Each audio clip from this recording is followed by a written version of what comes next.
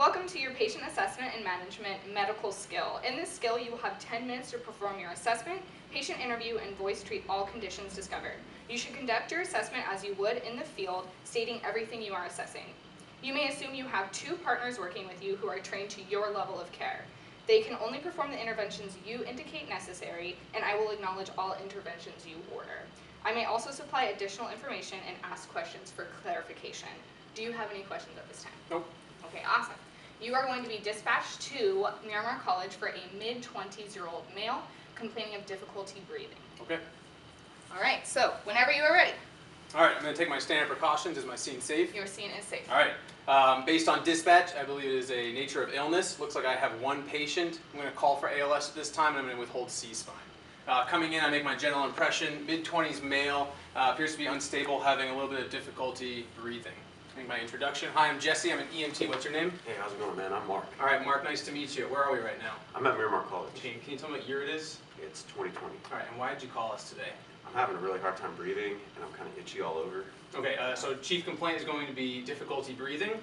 Do I see any life threats? Not at this time. All right. Based on the fact that he's speaking to me in full sentences, I do believe he has a patent airway. Is that correct? That is correct. All right, I'm looking at breathing rate and tidal volume. What am I seeing?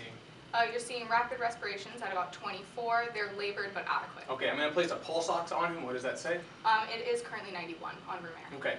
Based on the nature of illness and his respiratory difficulty, we're going to put him on non-rebreather at 15 liters per minute of high flow O2. Great. Patient accepts.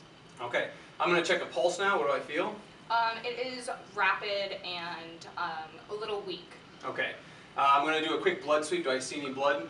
No blood at this Okay, and just checking skins real quick, what do I feel? Warm, flushed, and moist. Okay. Based on these findings, I'm going to say he is a priority patient. We're going to expedite transport in the back of the ambulance. I'm going to get a quick history. All right, so Mark, what were you doing when this difficulty breathing started? I was just on break from class, hanging out and talking with some classmates. Okay, and was it a rapid onset or was it gradual? It was pretty sudden, yeah. Okay, does anything you do make it feel better? I sat down, and I took a break, stopped talking. That made it better. Okay, anything make it worse? When I walked around and had to talk a lot, that made it quite a bit worse. Okay. In your own words, can you describe the difficulty you're having? It's like I can't catch a breath. Okay. All right. Can you tell me, has this ever happened before? It happened to me the first time about a year ago. Okay. I had my first allergic reaction to peanuts. Okay. But it hasn't happened since. What did you do last time that helped? I went to the hospital, they gave me a couple medications, and I was on my way. Okay. On a scale from 1 to 10, can you rate your difficulty breathing? 1 being no difficulty at all, 10 being you can't breathe. It's about a 6. Okay. Sounds good. And then as far as time, how long ago did this start? It's been going on for about 20 minutes maybe. Okay. Has it been constant or has it been coming and going? Pretty constant. Okay. Any nausea or vomiting right now? No. Okay. Dizziness, lightheadedness? Yeah, definitely lightheaded. Okay. Now, you said you were allergic to peanuts. Do you have any other allergies to No. foods or medications? Not that I'm aware of. Okay. Do you currently have any medications you're prescribed? Not with me. They did prescribe me an epinephrine pen, however, I don't have one. Okay. So you were prescribed epi, but you don't have it with you right now? Right. All right. Any other pertinent medical history that we should know about? No. All right. And what was the last thing that you ate? The last thing I ate, a classmate of mine made a bunch of cookies, and we were all sharing them, and I didn't think to ask for peanut ingredients, so I ate one. And you think there was some peanuts in that? Yeah. Okay. And I just want to sum it up real quick just to make sure I didn't miss anything. About 20 minutes ago, classmate brought in some cookies. You ate some. You think you may have ingested some peanuts, which you are allergic to, and you've had issues with that in the past, correct? Okay. Any recent trauma, any getting injured, any chest trauma, anything like that? No. Okay. I'll rule out trauma at this time. All right. Is it okay if I take a look at your chest? Sure. Okay. So I'm going to expose the patient's chest. I'm looking for hives, redness, swelling. What do I see? You're noting some a rash and hives all across the chest and arms. Okay. At this point, I'm going to withhold palpation because he's having difficulty breathing, but I am going to auscultate at the 2nd and 3rd intercostal space midclavicular lines. I'm going to auscultate at the 4th, 5th, and 6th intercostal space mid-axillary, and at the inferior angle of the scapula on the back. All right. You are hearing expiratory wheezes in all 6 fields. Okay.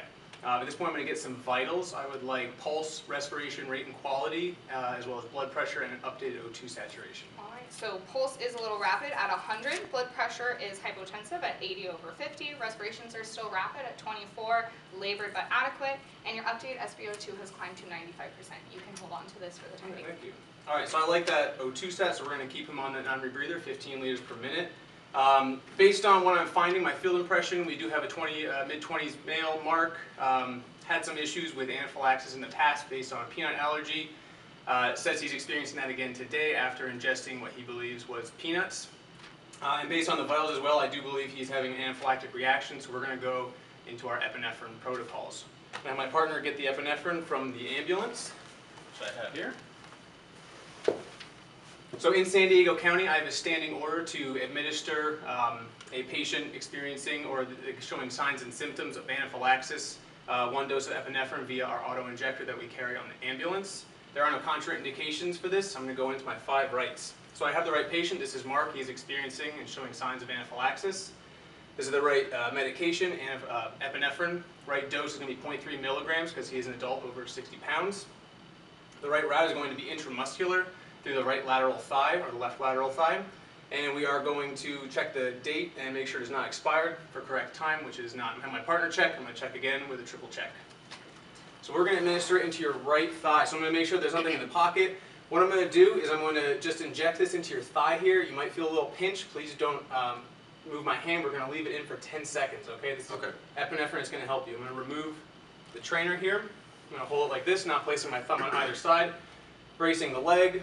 1, 2, 3. Counting 1, 1,000, 2, 1,000, 3, 1,000, 4, 1,000, 5, 1,000, up to 10, 1,000. I'm going to remove it and place it in a Sharps container over here. At this point, we're going to reassess our patient every 5 minutes because he is unstable. I'm going to reassess for LOC, ABCs, GCS, as well as updated vitals every 5 minutes. I'm also going to ask Mark, you said it was a 6 out of 10 severity, difficulty breathing. Can you rate it again, 1 through 10? That's dropped down to a 3. Okay, wonderful. Then when we arrive at the hospital, I'm going to give a turnover to the nurse, telling her, hey, this is Mark. He's a mid-20s male.